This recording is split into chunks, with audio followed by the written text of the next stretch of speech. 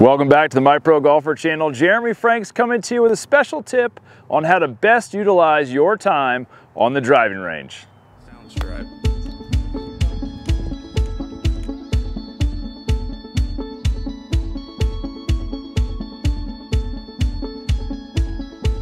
Sound stripe.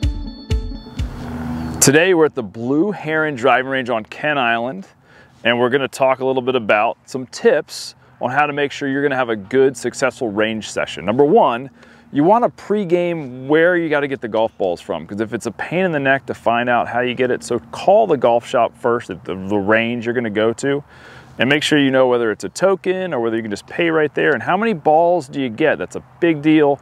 You don't want to have to go back and forth getting multiple things of balls. So that's tip number one. Tip number two is, what do you want out of your driving range session? Are you trying to meet other golfers?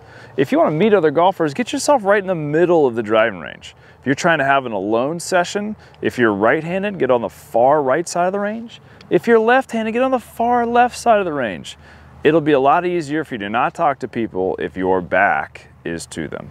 Tip number three, and this is big if you're struggling with drawing the ball or hooking it too much or fading it too much. So when you're on the right side of the driving range, and I'm speaking to right-handed players right now, it's a lot harder to get a visual swing of a slice because you're gonna try to bring the ball back into the range on the right side of the range. So if you're trying to learn to draw the ball, set up on the right side. If you're trying to learn to fade the ball, as a right-handed player, you want to get on the left-hand side so you can see the ball go back into the center. And the center of the range is normally where the flag sticks are, so you can work on releasing the club or holding on to the club based on what kind of swing issue you have. Spoke a little bit about this before, but tip number four is crucial.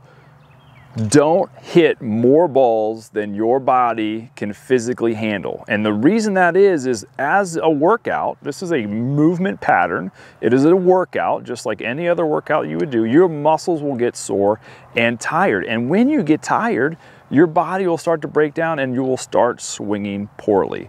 So when you're thinking about how many balls you should hit, think about your physical ability to make good golf swings. And when you start to get tired, that's when you quiet it down and take a break. And hopefully you'll be watching the other videos so you know how to keep yourself from getting too worn out by swinging well. Hopefully this tip was helpful for you.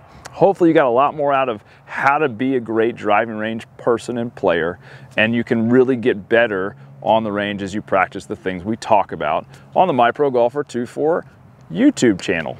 Guys, like below, subscribe. We'll see you next Thursday at 8 o'clock.